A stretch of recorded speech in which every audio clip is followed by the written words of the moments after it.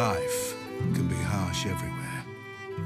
But in the old world, there was no hope of it ever improving. When our crops failed, the ruling class would still collect the same share, leaving our children to starve. And if we had any coin to our name, the taxman would appear, demanding it for the crown.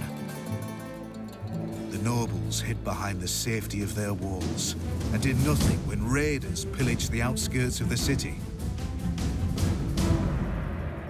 And so, some of us decided that it was time to leave, that we'd rather take our chances in the wilderness, seeking the promise of a new land, than starve to death in our homeland.